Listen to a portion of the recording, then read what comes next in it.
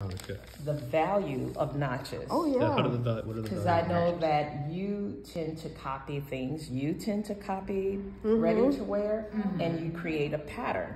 So Leland was like, how do I create the notches? More importantly, people often ask me, well, how did you come up with that notch?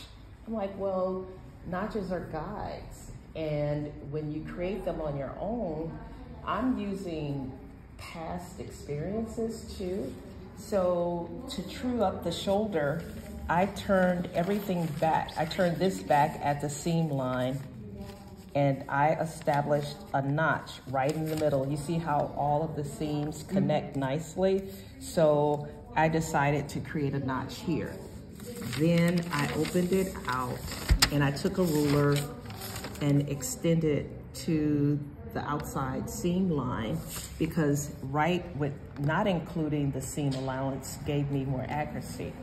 So when he gets ready to stitch this together, it's like, well, why a notch there? When I align the notches here, this throws a lot of people when they're stitching pants. Do you see how this extends out here? And you could, I have people who want to put this together and it doesn't work together. But do you see how having this notch makes us confident that these pieces work? Because at the 5/8 position, it matches. But the way the pattern is drafted and the way the structure is, you could easily think that would not work. That's all I'm saying. You can see why it would look like that.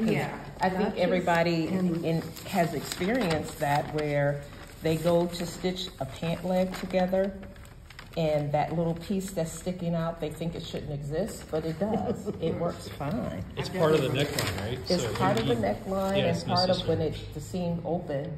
So that's why I was saying notches are necessary. Yeah. Yeah, that makes sense. So on the side seam, and restitch from the bottom up. So basically you could walk this from the bottom up and establish your notch. I would say probably like right in here somewhere. And see,